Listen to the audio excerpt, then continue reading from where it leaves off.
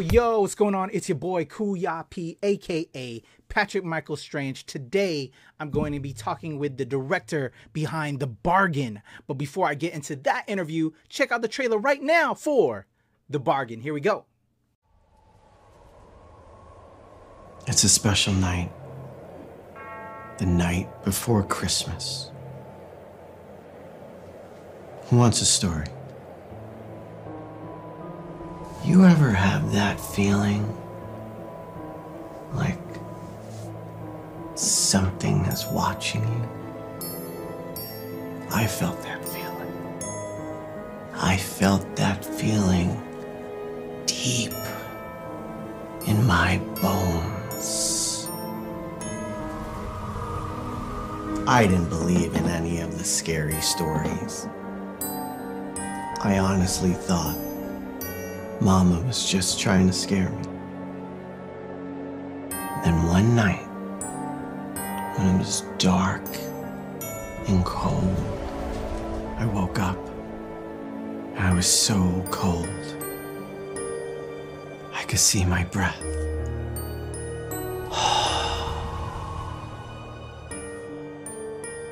And I saw it. Or should I say her? Standing there by the door, cast in the shadows. She didn't need to say anything. I knew it was the Krampus. I wish it was a nightmare. A bad dream.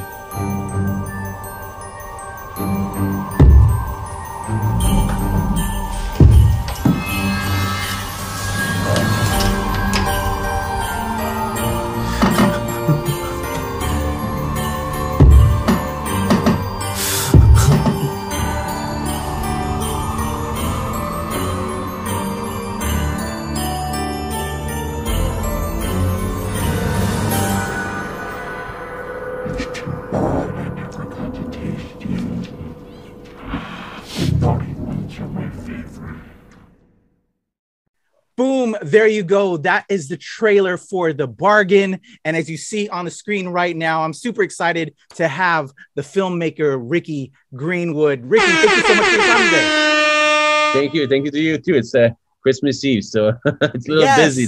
Thank you to making time. Definitely, and you as well. So Christmas Eve, I'm sure some people hope they'll get this in their stocking that they can check this out. A little bit of Christmas oriented as well. We just came off of the trailer. Can you give us a little bit more background in regards to this Krampus bargain story?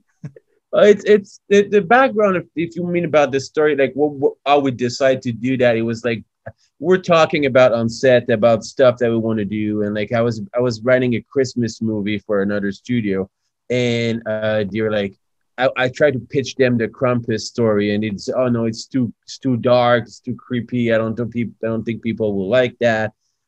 So we end up doing a more funny comedy candy stuff, and but that idea was behind me, and be like, I want to do it. So I grabbed some people, some friend that I know of, and we decide to do that and by ourselves. So we create that little short film that's about like 40 minutes. And it's about a Krampus. It's a guy who he experienced the Krampus when he was younger, and he made a deal with him, saying that like if you don't eat me now, I just like and let me alive, you can have my kids later on. And now we are in the future, and the Krampus came back to his kid to get his kid, and he decided to make another deal with the Krampus and to see if he can save the life of his kids and everybody. So interesting. I've only recently become aware of the mythology of Krampus. I would say within the last 5 years, and so I find it fascinating. And actually, have been when I see other people kind of adapt it and see these stories about it, I'm taking it all in. Like I find it so interesting because we grew up on Santa and Santa Claus, but some of us that probably like a little bit of the darker element, a little bit of the horror element, kind of gravitate towards it. So I'm really excited to check this out and love that you kind of brought this together as well. it was like it's very famous in Europe and like maybe like Scandinavian area, but it became popular. I think it's 2014 when the Americans made their horror movie called The Krampus, and after that, like American people were more aware of the Krampus and more type of story and stuff came. But you're not the only one because that kind of monster was not very popular here in America until like recently. Which I'm shocked because there's a lot of us that like horror and all of these elements. So, I'm ready to digest it and take some more in. So, what was it like getting some of your friends involved with this? You explained a little bit about it, but were they kind of fans of the concept? And did they all kind of, did they, as you brought them in, want something to add to the mythology or just in their involvement? Everybody was like interesting because it's something different that is not we don't normally do. So like Tommy was always willing to do any type of crazy story, and you have the same thing from like Ashley Lane. You just like she's just incredible. For her, it was hard because she was on the makeup chair for like I think like 6-8 hours. Oh yeah, Transform her to a full Krampus, and it's very exhausting. And people don't realize that because you have your full day of work that you have to do acting and performing, but you also have to spend time on the chair for 6-8 hours. And after that, you also have to spend time 2 hours or 3 hours on the chair to remove everything. It's not just like, oh, you just wash it up. You have to unglue every piece by piece. It's very long to do. And we glue some hair on her hands and on her arms. So like, and all of that, you have to wash it slowly and like we unglue everything. And it takes a lot of time, 3-4 people's over her, removing her because she want to go to bed. So her being able to go through all of that plus performing and, like she had to walk her back up and her arms like this. And she's like, so she's moving in different way and it's very hard on her body. So, but it's something that she was willing to do, and she had really a lot of fun doing it. And I think you can tell everybody involved in the project, like they want to do it because they want to do something different. They want to do something like, that you don't see a lot and having fun too. Like, because it's also those type of horror movie or night shoot. They're not like, obviously we can do it during the day, but like, we shot in California. I want to have some snow. So we need to black the window and have the fake snow machine coming out of it. And so like night is the best time to do it. So you don't have to cover the window to hide the sun and stuff. So it was very long day, a late night, and a lot of effort on everybody, but like nobody complained. Everybody likes it. And we think we did a great job. I think it's scary. The response from the fans is great too. So awesome. I can't wait to see it. And so let's talk about the elephant in the room for those that are NRW watchers, because we are now trying to add more type of content. This is an adult film, and this is the Nerds Rule the World channel. We're all about nerds, but then let's be honest, and that's what I'm trying to integrate now as I evolve into 2022 with my channel is we're also grown folk here, and this is how we got here. So we love the adult stuff too. So I love that shows, films like this essentially are kind of bridging that gap and kind of creating that kind of crossover genre, if you will. And so I thank you for being one of those people bringing us this kind of content that can give us what we love in regards to the adult stuff, as well as kind of mirroring just regular well, I wouldn't say it's not regular, because I think everything is, all the same. It's just bridging the gap that we don't normally see. And I love that. And I thank you for that. Yeah, thank you. I try to make something different. Listen, like the internet is full of porn, just like you can find anything you want. But like we try to do some stuff that like is different and that people don't really see. And it's very, in porn, you're limited with like rules. So like you cannot do everything. And even our porn, it's just like you're very limited of what you're doing. We always try to push the boundary a little bit to see where we can go to appeal to more. Like my goal is to make like a movie.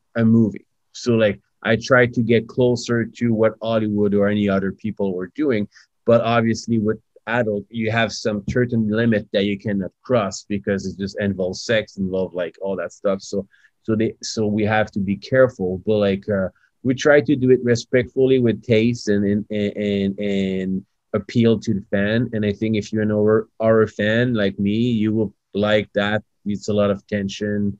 You can see a lot of like angles or shot that we made or like homage to some horror stuff that we like, and we can see them in the movie.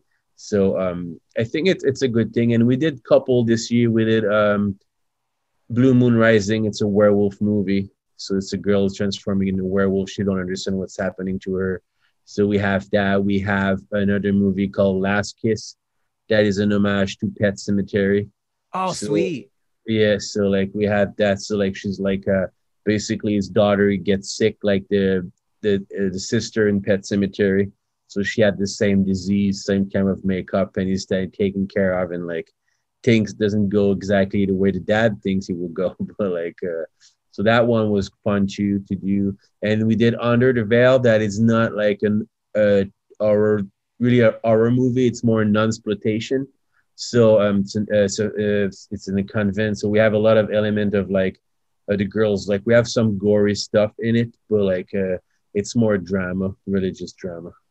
I love that, man. I love that. And as you continue to build with what you're doing, Ricky, I'd love to have you back, especially as we enter into this new year, 2022, because that's what I'm trying to do with my channel and crossing over with these genres that, you know, I just recently was at Exotica DC like a week or two ago, and just everybody that I met were the most authentic, real people, and just card carrying nerds as well. I loved it. Like we were bonding off our nerddom. So yeah, it's like it's full of nerds. Like you have like one of my guy who help with the set design is a huge Deadpool fan. He collect everything about Deadpool, and I have like a lot of people. Like I'm collecting comic book and stuff. Like awesome. Like we all big nerds. Axel is doing all those superhero adult movies too. Yeah. I just signed a contract with him for a 5 movie. Oh, sweet! Congrats. In next year. So like we'll bring the stuff. I will continue doing our movie next year. So like now I have 5 to write. So we'll see what it will take me. But I have some stuff that I want to do. So we'll see. You probably see more of that in 2022. So awesome. I can't wait. And congratulations, man. And as that comes to the fold to the people, please come through so I can give you some love and light to celebrate that. But I also want to just shine a light on with this particular film that you're benefiting the Sidewalk Project, which I think is absolutely amazing. Can you speak on that a little bit? Yeah, so basically all the money that we raise on art movies, like when you rent the movie, like all the money that normally like they have money come back to the creator for those things. So I give all the money came back to me to that Sidewalk Project to help homeless people in different places. I think they have San Francisco, LA, and Vegas, I think, and many other places, but that's the 3 that I know. So they help homeless people, give them like some clean socks, clean underwear. They also like help them with mental issue. See if you're a drug, they will give you clean needles. They will help sex worker by giving them condoms and help if they need it. So like, I think it's very important to especially now with the last couple of years, we had a lot of more homeless people who had like necessarily wants to be there, but like they lost their house, they lost everything, and they end up in the streets. So helping them, it's a good thing. And I wish that like we can raise money to help them. I will try to do more of that during the year too. That was the first attempt that we tried to do. Yeah, we'll see. It's good to help people. It's not just on Christmas, during the year, and like finding a good organization who help them. It's nice. Exactly. I love that. And that's part of the reason why I wanted to reach out to you and just have this conversation beyond my love for Krampus, beyond my love for the work that you're doing. And when you're doing good, you know, I think this was a great way to be also my last interview for the year. So I thank you for being what the saint that you are with what you're doing and with your work. That's what I intend to do with myself as well, with the work I do, to just show love and light. And so, Ricky, thanks again. How can my fans become now your fans? By giving you a follow, subscribe. Can I give some of your socials out there? You can give my social, but I am very bad at it. I don't know them. Or just how can they check out your work? Yeah, you can Google Ricky Greenwood for sure. And I need to learn, like, my people will be mad at me because I don't know my Twitter, but like, let me do a second profile. Okay. It's Ricky Greenwood at X, so for on Twitter. So there we go. Ricky Greenwood X on Twitter. So you can find me there. You will find my new thriller. I post some picture of the work that I do. So like I'm during the next few days, I will post a BTS of the Krampus, the makeup, and like them behind the scene. So like you will see how it was on set and how much fun we had doing this. So I'm sure we'll post that in a couple of days. So awesome. I love it. And how can they find the bargain? Where can they see that online as well? The bargain, they can find it on utmovie.com, movies with a S.com. And they have a banner there, or you can just go on the search place, and they will just tap the bargain and they will find it. And the bargain will also, if you're a member of Adult Time, the bargain will be also on Adult Time on December 25th. So you will be able to watch the movie there for free. Adult Time help us give money to the foundation. So like in exchange, I give them like the movie so they can put it on their platform. So they were very generous to help also the Sidewalk project. So it was fun to participate with a big studio like that. That's awesome. And that's amazing. Ricky, it's a pleasure to meet you virtually. Hopefully we can connect as you continue to rise with all the work that you're doing in 2022. All the best luck to you with that.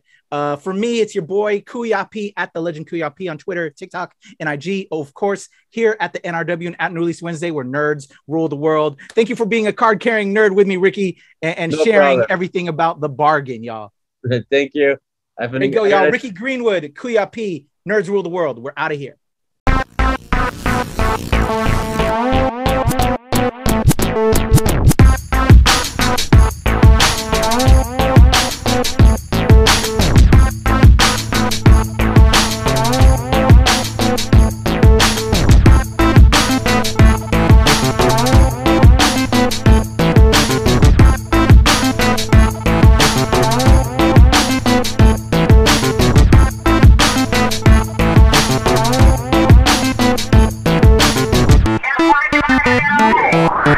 So